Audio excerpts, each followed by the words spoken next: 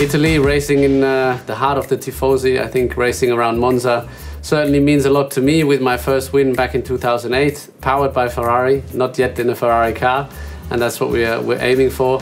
I think we got closer and closer the last years, but we're missing that final step. I think looking at Monza track, it's very unique. You're racing with very low downforce, you've got a lot of long straights, and therefore it's quite difficult. The car is quite light, it's moving around with little wings on the car. It's difficult to find the right braking spots, tight and narrow chicanes, tricky to find the right amount of curbing, so not an easy one to set the car up. But if you do, and you get the car in the right place, it can make you really happy when you found the rhythm.